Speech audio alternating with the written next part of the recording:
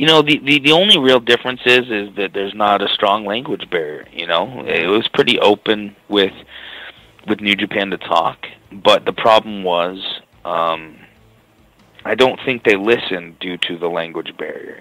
They heard you, but they didn't quite listen and didn't take some of your ideas into play. And I think that's a big difference of why I'm so happy at Impact. I don't care whether they take what I say and utilize it, but as long as they hear it out and explain why they don't think that works and why they think what they're saying works, that's all I need. You know what I mean? Because then I start to get in the mindset, okay, you know what, that does work that way.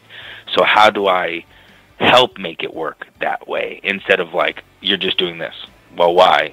You're just doing that. And then you kind of, when you're told to do something and not explained it, sometimes you're always back against the wall trying to fight it a little bit, trying to resist, because as I said, the only person that's going to look out for you is you.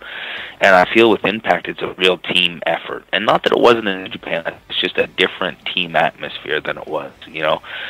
Everybody's a leader and everybody's capable of giving some input, and everybody's capable of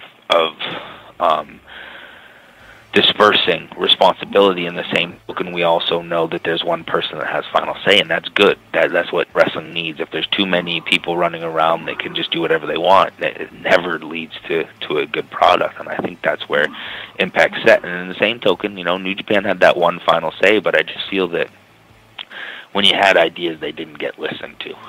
I gotcha. Yeah. Were you surprised when you woke up this morning and saw the news that Jon Moxley had captured one of their titles overnight? No, not at all, actually. That was,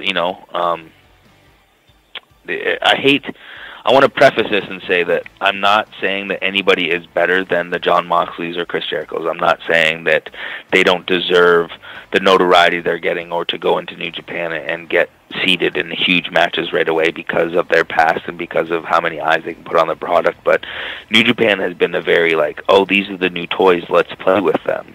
So once I heard Jon Moxley was going, I kind of was like, okay, well, I know what's going to happen type thing. So it wasn't really a shock to wake up to that news. Okay, cool.